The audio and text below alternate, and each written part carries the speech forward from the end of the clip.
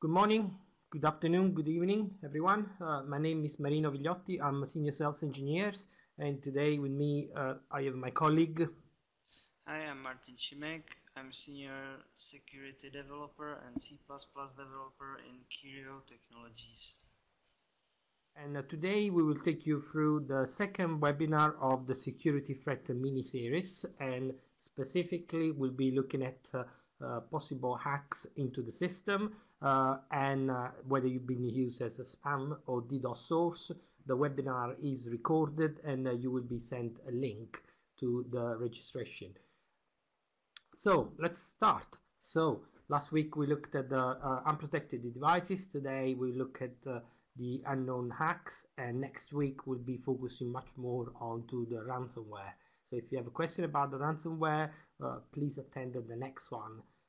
And for today, we want to take you through the question, are you sure you've been used as a spam or DDoS source? To take you through this, we will take you through hacking perspective from a hacker or criminal point of view, not just from a company point of view. That's very important. We'll set and you will understand why you might be hacked. And specifically, we'll introduce you to a DDoS attack, and if you've been part of it. Then if your router has been hacked and you might not know about it, how your DNS settings have been changed to make sure someone else profit from that. Using public Wi-Fi, the risks of sending confidential or credentials over public Wi-Fi. Then Martin will take a big chunk of the presentation and will show you how you can scan workstation, PC segments and servers. And it will finish with the final protection that you should have on your network with the IPS and IDS. We'll be steaming ahead now, and we will just briefly look again at what we looked at last week. Company perspective on hacking, can be large or small company. They have very different approach. I will go very quickly through this one. And the large companies, they have a dedicated team. They know the risks of being hacked. They have a reputation at risk. So the consequences of this danger is actually investing money, keep up with all the security threats that are out there, and they actually do often a very good job. Because we are focusing on SMB, we want to take a different approach. The SMB often they don't feel their reputation is at risk, and they see the security as a black heart and everything, and that has an impact and consequences that they probably don't even know about it. And today we will change, and we will want to show you from a hacker point of view what is about. Hacking in the criminal world is all about money. No matter what, you can have activists, which is fine, and we are not interested in looking at the political side and everything, but we want to look at the criminals, what people do. This is a diagram from the Wikipedia that show that people hack so they can put something in your system, so they exchange money and send spam. This is a very specific case. However, it's all about exchange IT services for money. And next week we'll look even more details about this. Let's have a look. So the criminal is a hacker that splits in two parts. So splits in the people they team up and they attack large companies, or they go for small companies. So for large companies, we said we don't really look at activists where they try to defend something. We are more interested about on team of professionals. They are the people on the left side of the diagram. They are actually developers. They really code. They know the system inside out, and they are very good at IT. But they're not interested in the black market, so they need to strike something with someone else. And the reason is that they manage to hack into a system. Why? Because they want to take credit card numbers or user accounts, but they don't know what to do with it. So they are trying to sell this one on the black market. Then they make the profit and then move on. From let's have a look from a hacker perspective. What the pros are if you are looking at a large company. They are very large networks, many entry points, very easy for them to attack in a very different way. However, if you remember, large companies, they spend money on security. So as soon as the hacker or the hacking team try to probe the security, they could actually be shut down because they have active mechanism to detect this, and can also take long time to complete the operation, months. So this is one thing that you see on the news all the time. This is what is everyone knows about it, the LinkedIn being hacked or the other big databases. What you don't hear is the right side of the column. Let's have a look who they are.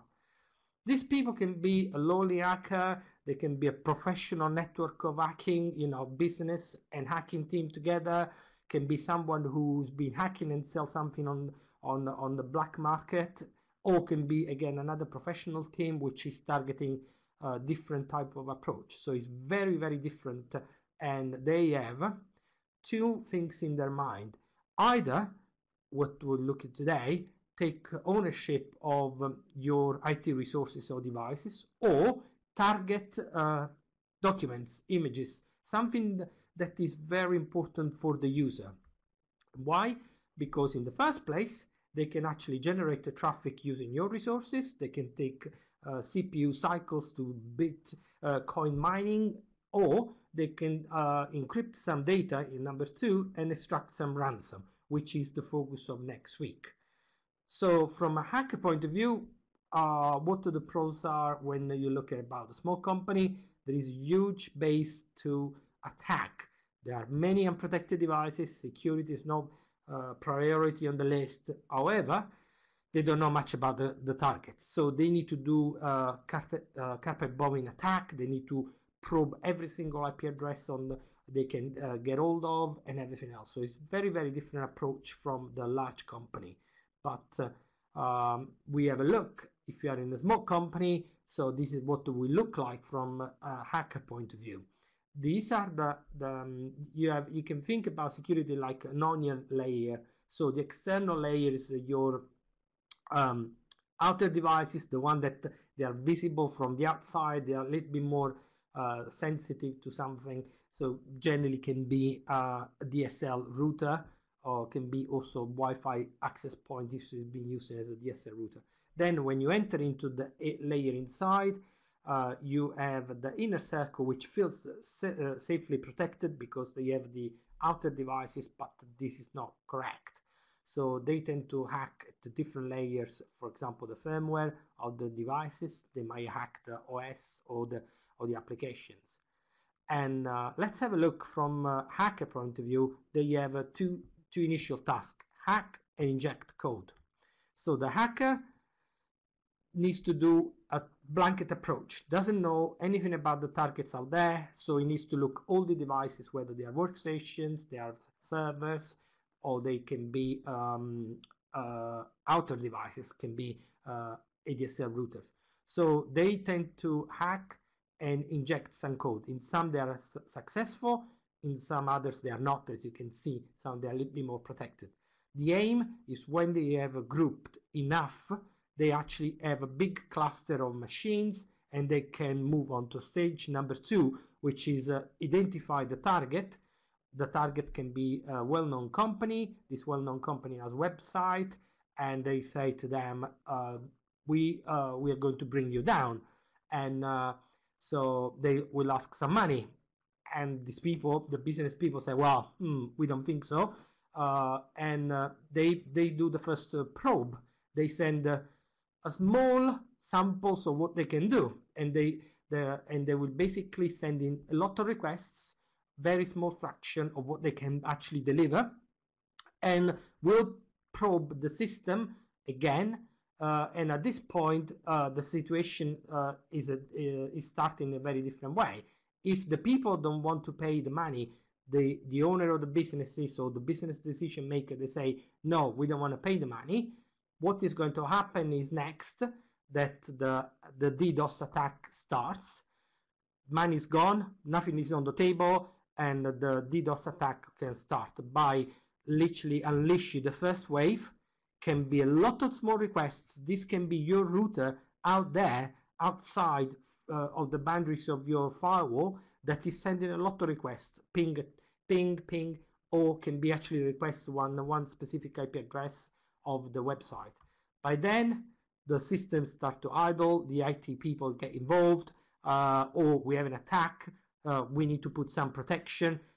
At this point, there is nothing you can do, because the attack will progress through the network, more devices will come into place, and at this point, the website is completely gone out of control. Can be 1 minute, 2 minutes, 10 minutes, can be also hours. And this is going to be something that you might be part of it, and you might not know about it, because if you have your workstation infected, maybe you will notice through your firewall. But if you look at the bottom part of the diagram, it can actually be your router, can be your Wi-Fi devices, which is actually directly connected to the internet and is a part of it. And unless you look at the logs, you don't know about it.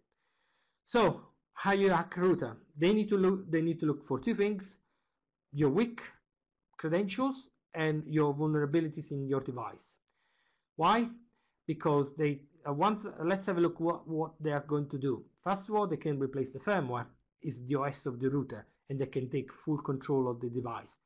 They can change DNS to do something a little bit more sophisticated over a period of time, or they can run applications to launch one-off attack as a DDoS attack, or can launch repeated messages using the SMTP relay they are running from your router outside your control. So when you have a modem with the public IP address, everything is always on the table, and is the vulnerability available to everyone. These are always there, no matter what. There are vulnerabilities, unmonitored devices, and this is normal. But the hacker combines it with the second stage, which will take advantage of your weak administration. You might leave default password, weak password. If you want to know more about this hacking, look at the previous webinar we did last week. We'll explain how you get to a situation where your router can be hacked, and just by IP address and default password. The reasons, we said, they might do firmware upgrade with their version and you don't know about it. They can do DNS redirection. They can embed an application with an SMTP or with the ping. They can relay these messages where they need it, or they launch the DDoS attack when it's needed as they want to. Replace firmware. Right. We look at one brand, is not a problem. This can be across everyone. The router is being hacked, something is being injected there, you don't know about it. How can you find out if your router has been hacked? It's very little difficult.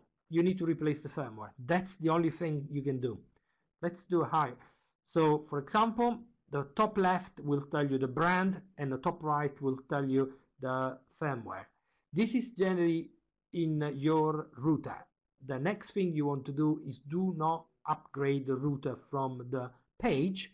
You just need to log on onto the brand, make sure you search for the specific router, download the firmware, the latest, or at least the one matching one, doesn't really matter. And this will guarantee that if an injection has happened, that will be removed completely. Next thing you need to do when you download the firmware is actually clear the logs, change your password, again, change your password, and review after a few days after the firmware upgrades that you done manually. This is the safest and the best way to avoid be part of DDoS attack or other things that get controlled. You can be used, or your modem can be used in one-off utilization.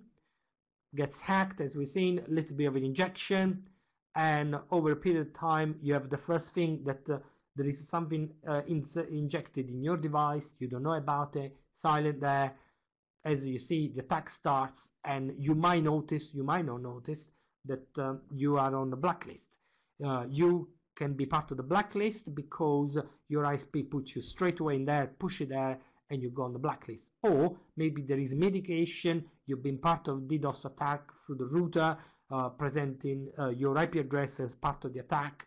The blacklist is not activated by the ISP, and this is one of this, and basically your router after is, from a hacker point of view, is totally discarded as unusable, or they may retry again if you are not on the blacklist. Or the other one is they want to take ownership of some services, and the reason they inject the code, and this time they don't want to do one-off, but they need the data. They need the data from you, and use something that you don't even notice. I can see it's data that is trickling through the time because there are very little logs and there is very little. You may be thinking, okay, who cares, you know, using my router. Let's have a look why it's so dangerous and what is going to lead into the security. DNS propagation. The hacker gets hold of your router, can push the DNS to what they want. They provide their own DNS. So when you have a Wi-Fi connection with your mobile phone, everything looks good. You can see your IP address is a subnet mask and everything. But what's this DNS? Is it matching what you've been asking? I don't think so.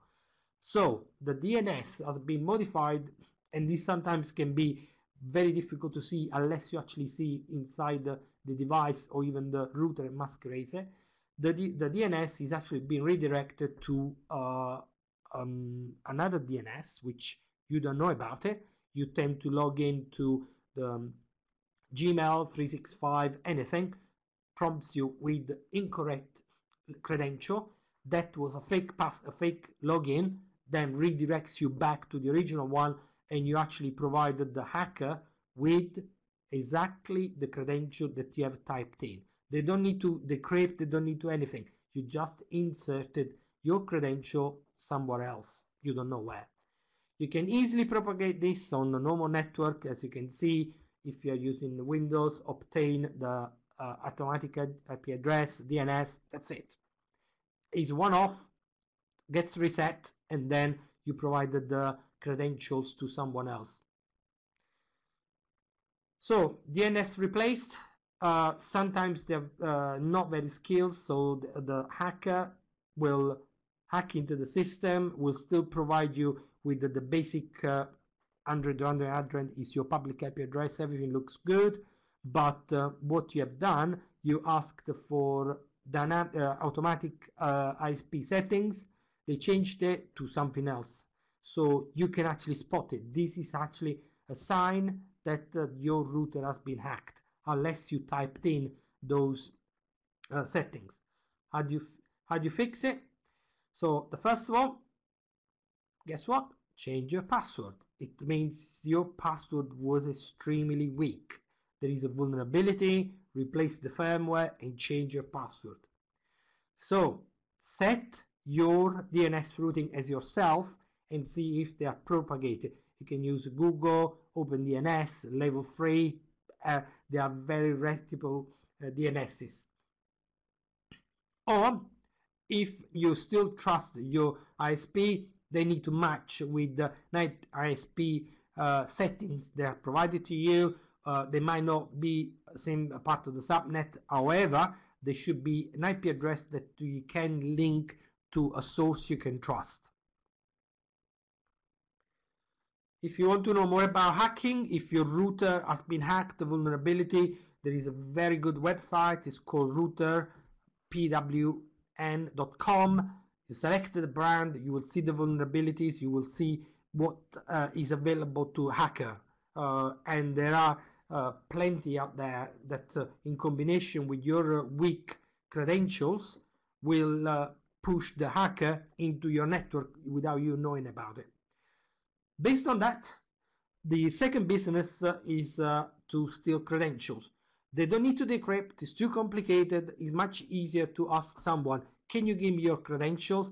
Yes, I can give it to you. Let's have a look. How?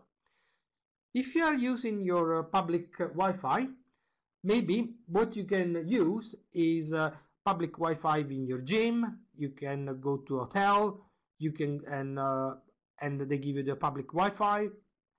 At this point, you don't know where your data is going through. As you've seen, you want to access the internet, and you may be asked to reinsert your password. And guess what? You think that something you typed wrong. How do you know that your data has gone through a proper security, and this security actually is not being hijacked by someone else? So if you are using public Wi-Fi, you possibly don't want to go to sites where you need to physically insert your login. And the only way you can be certain about it, if you're using encryption, and you don't have to use basically credential typed in a form. So once it's done, the data will never be passed over to the hacking device. Martin, over to you. Oh, thank you, Marino. As Marino explained vulnerabilities and problems on border devices, I'm going to take a look on devices inside your network. So let's start with some symptoms. Same as illness, have symptoms visible or sensible at your body. Computer viruses have symptoms as well. So if you go to physician, you complain about, let's say, high pulse rate, which occurs during no physical activity. This clearly signals that something is wrong with your body. The same can be applied to your computer. If you experience high CPU utilization and no application is running, it's a signal of something is wrong with your computer. Further, we can extend this to blood pressure. High blood pressure during no activity signals you're ill, something's wrong. The same can be applied to network traffic and input-output operation on your computer. So high utilization of hard drives signals someone is doing something wrong, even if you don't run any application. The weird behavior of computer, like popping up of advertisements, strange icon in system tray, strange decorations of link in websites or windows. This can be compared to headache because you don't know what's going on, you don't feel well, it's unusual. The last one, if you got cold, you have a full nose, you cannot breathe freely despite the day before you were breathing okay. Same you can experience, for example, with online video. The day before everything was smooth, and now it takes ages to load the video, it stops sometimes. This points to congested network, but you don't do anything special, so there must be someone else eating your resources. If those symptoms are not enough, you can take a blood sample from the patient. You can do the deep analysis to test for some viruses. For example, based on symptoms, you have few ideas what should it be, so you do targeted analysis. And the same can be applied to your workstation, because there is a wide range of infections. You can do this manually because first you have to be an expert, second it's very time consuming. So luckily, same as blood sample analysis, everything on computer is tested, is automated as well. So manually you can use built-in task manager, or you can use more sophisticated like those from sysinternals. You can take a look on each process and guess whether it's correct or whether it's virus. But again, it's very time consuming. So there are helpers in form of so-called anti-malware software, which combines knowledge of hundreds of security experts in a field in one small program that automatically scans every possible place in your computer, like files, memory locations, processes, network traffic, and so on, to test whether there is no, or whether there is the infection. Basically, any antivirus contains such a tool, but mainstream antiviruses tends to be like a prevention tool. On the other side, these anti-malwares are helpers during the cleanup session. So they can delete a locked file, they can do something during startup if it's a rootkit, and so on. So don't get misled by their names, because these companies like Super Anti-Spyware or Spybot or AdAware started with a single purpose tool, but over the years they evolved into fully working products over all types of malware. So, Martin, I wanted to Okay. ask you, you said there are no mainstream brands here. So you're telling us that these are very reputable companies and they get sources from professionals? Yeah, these tools are best of in the brand, in the field. Probably you don't know them well because they don't spend so much money on advertising. They are easy to find in some forums and just by googling, because they score very well in the cleanup session, so they don't need big billboards. And of course they also provide a real-time protection of a memory, so generally they do very similar service to antivirus. So there is a blur border between antiviruses and anti-malware tools. Okay. So let's take a look on a few of them.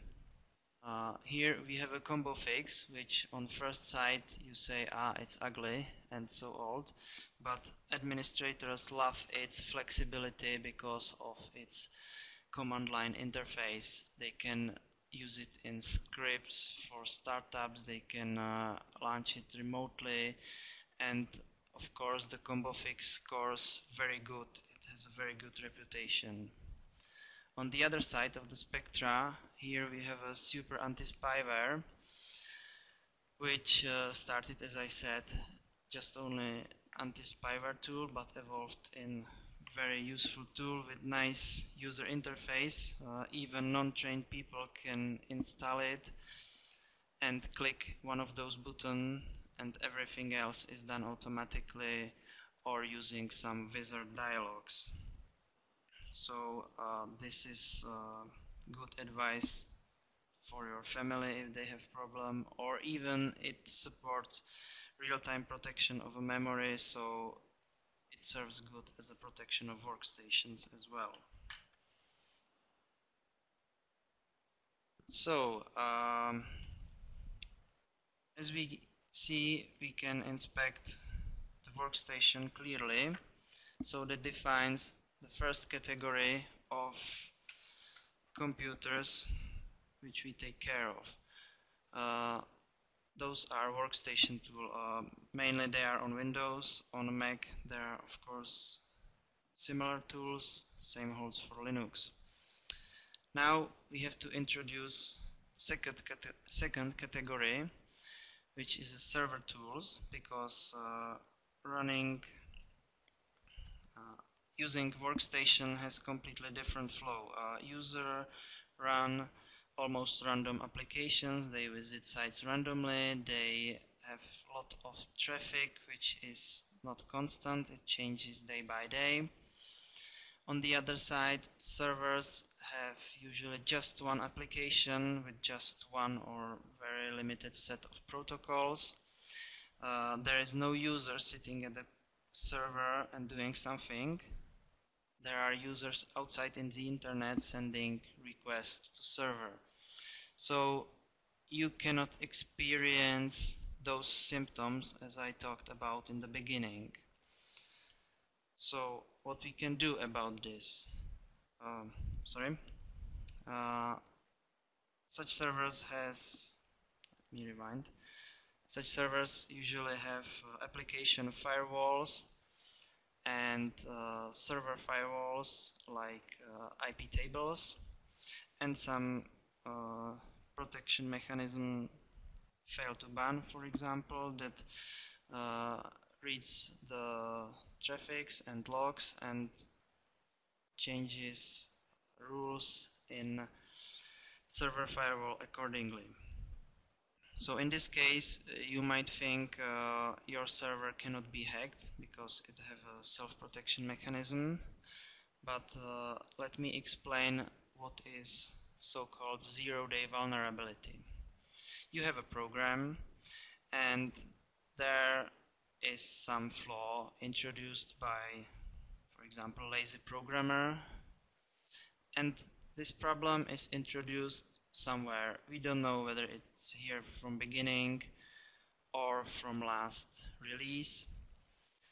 The important is that there is a time when such vulnerability is disclosed. Some security expert might find it, some hacker can find it, doesn't matter who. From this point, underground start exploiting this vulnerability and using it in their exploit kits. About exploit kits we will be talking next week. This exploit means they can combine knowledge of the vulnerability and their own code that can be run on your device. Since exploit is released, you are entering the zero-day time span in which you are completely vulnerable to this attack. No matter how good antivirus or application firewall you have, there is no protection because antivirus don't know about this threat, so they don't have signatures and so on. Fortunately, antivirus company catch up very quickly, so after a few days you have antivirus signatures and you are protected at some point, for example on workstations. However, sometimes the communication is encrypted and the only cure against this attack is to use patch issued by vendor. These are of course released quickly as well, but their application relies on administrators or users themselves. So the zero-day time span can be far longer than necessary. So this is a life cycle of a vulnerability that proves that even if you use antivirus, you can get infected. Let's see statistics from 2014. Here we have a table showing how many vulnerabilities were in each of mentioned application. From this point of view, it seems that generally safe operating system contain a lot of vulnerabilities. But let's take a look at Flash Player, which has just 1/5 of vulnerabilities as Explorer have. But if we take a look at the seriousness of such vulnerabilities, we see that there are not so many serious vulnerabilities, but in the case of Flash Player, they clearly outnumber the Internet Explorer. So total amount of vulnerabilities doesn't matter, because some of them might need physical presence of an attacker at the computer, or you running some special software, but those most serious don't require anything. You just visit the page and you're infected. So, speaking about the flash, it's a constant problem on the internet. There are a lot of servers using flash as a video player, despite we have a HTML possibility of playing video. So generally you can live without the flash, but sometimes your job relies on accessing web pages that don't have any other option than flash. You can find out whether the page using flash by right-clicking the video, because flash player always have its own menu showing the version of flash. So if you are one of the person requiring flash, we recommend update regularly, but it has its drawbacks as well. Suppose the situation: we visited an innocent page and the semi-automatic upgrade mechanism of flash triggered this update dialog. Trained people can tell whether the dialog is genuine or fake. However, non-trained people just see, yeah, it's Adobe Flash Player update, I can download it, it's safe. But if there is an advertising network being compromised with malicious advertisement, it can fabricate so good dialogue that you cannot distinguish between the genuine one and the fake one. So we recommend not to download Flash over this window, even if you visited some innocent page. That should be definitely clear, because it's a big company with a good reputation.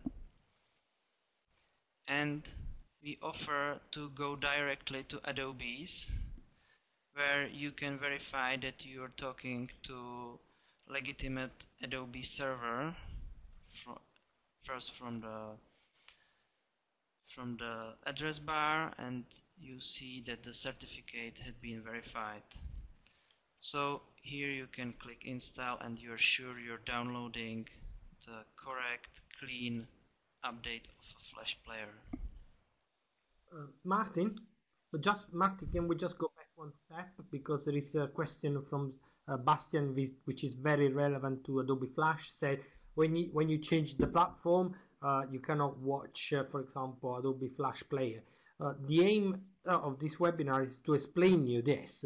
The problem, there is so much out there in the market. Even Adobe would like to get rid of Flash, but there are advertising companies which have spent a lot of time in investing in Flash. And if you look back at the exactly the step below here, you have a situation where advertising is inserted in the video, and when a company wants to go and provide the video and make money from advertising, the advertising company will force them effectively to use a Flash. So that's the main problem in the market, and is not an easy one to address. So we are not saying to people don't use Flash. It's about user education. You don't click on some pages, you don't click on something, you don't click on install Flash from something that you don't know. That is the part that we want to stress. It's almost impossible to live without Flash. And in these days, even if Martin said HTML5 is available, many companies in the background, they are not going to get rid of it. So thank you, and this is very important. Keep addressing these to your customer and your employees. So Martin, we can move on to the next stage. Okay, I will add some note to the Flash at the end that we didn't manage to put in this presentation. So let's continue with the flat networks. In last webinar, we identified that some devices have no self-protection mechanisms, like usually those embedded devices like cameras, electronic point of sales, and whatever.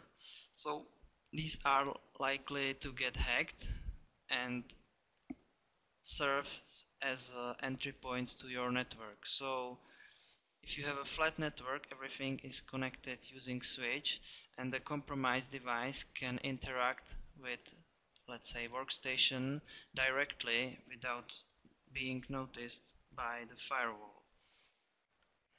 So what we suggested last time is to move those vulnerable devices into dedicated segment, so we force them to go through the firewall if they want to interact with the rest of network, which is workstation segment. We already know that these devices can be pretty well protected, and we can even issue regular scans of memory, of files, of network traffic, registry, and so on. The new segment we are going to introduce now is a server segment, because as I said before, a server has no operator, so it only utilizes its own application firewall, server firewall, and additional tools. But in combination with the zero-day vulnerabilities, these servers can be hacked as well despite all the protection. So what you need to do is to incorporate some remote server monitoring that sniffs the traffic, the shape of the traffic, that reads logs, and so on, and you will be notified that something weird, unusual is happening, and you can start investigating using some anti-malware tools.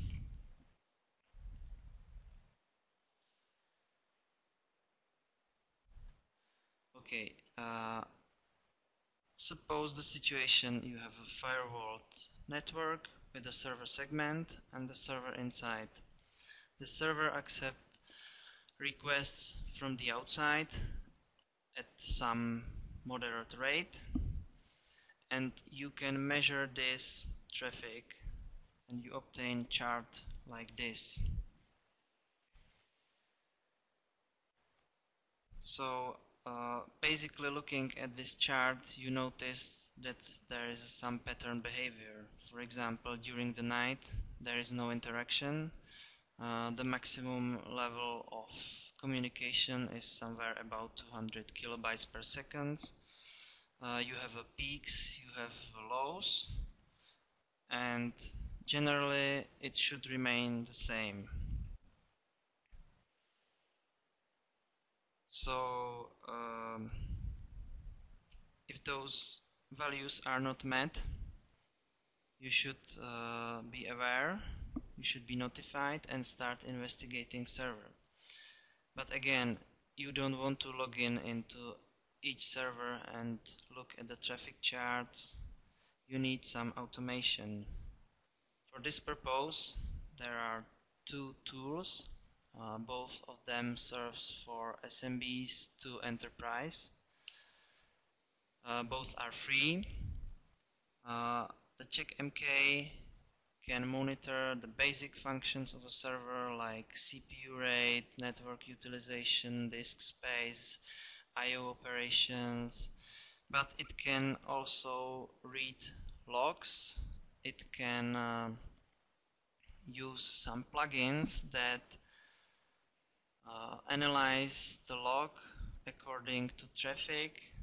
It does some, let's say, magic about it and can spot differences in patterns learned before, and they can notify you.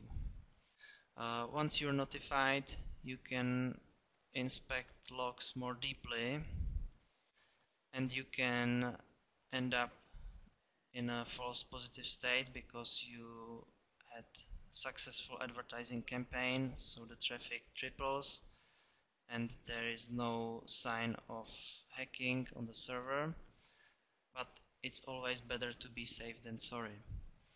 Another good stuff about the CheckMK is that you can buy plugins that can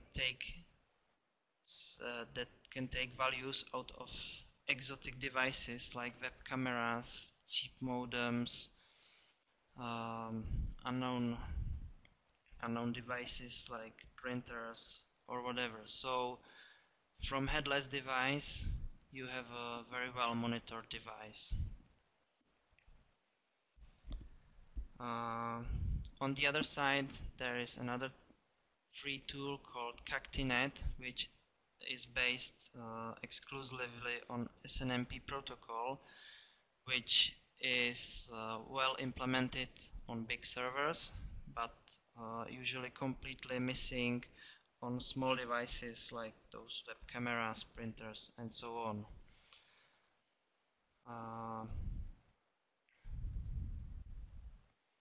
The reason why this is better for SMBs is that small businesses usually have servers hosted in data centers, so you don't need such special tool as CheckMK. And of course you can set up triggers if some value goes above defined level and you're notified that something weird is happening. Okay, these tools only check values you define in advance. So if you define you want to monitor CPU and forgot to monitor utilized RAM, you are not aware that RAM is being filled up. And of course, if you don't monitor the traffic, you are not aware of strange traffic. For that purpose, we have something which is called intrusion prevention system or intrusion detection system, which gathers knowledge of a traffic shape going from random sources.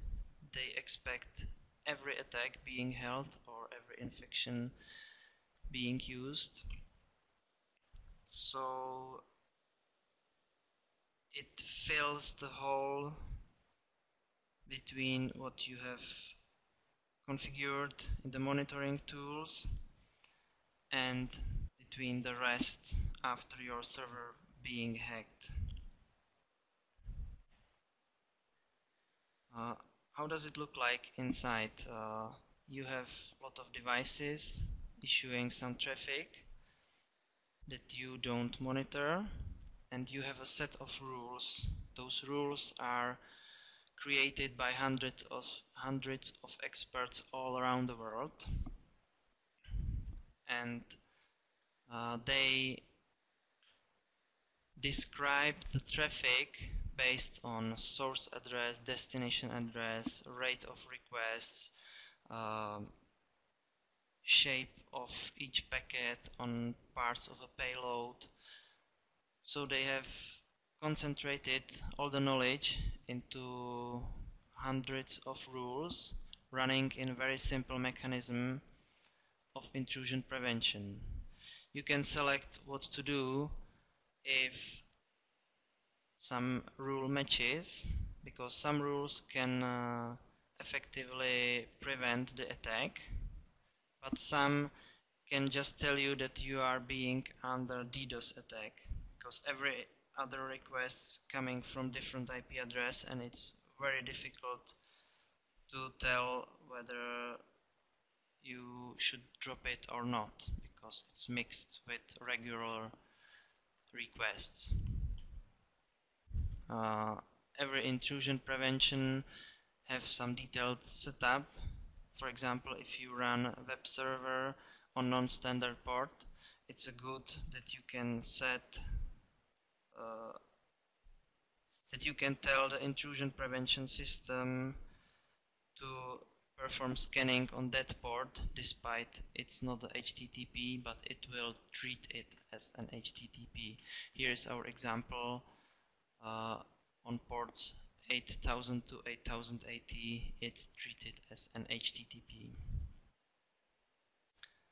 The last part of intrusion prevention system is the blacklist database. It's a set of IP address being compromised, so you can prevent users to go there in the first place, which prevents them from visiting malicious website that distributes the infection. Those lists are updated daily because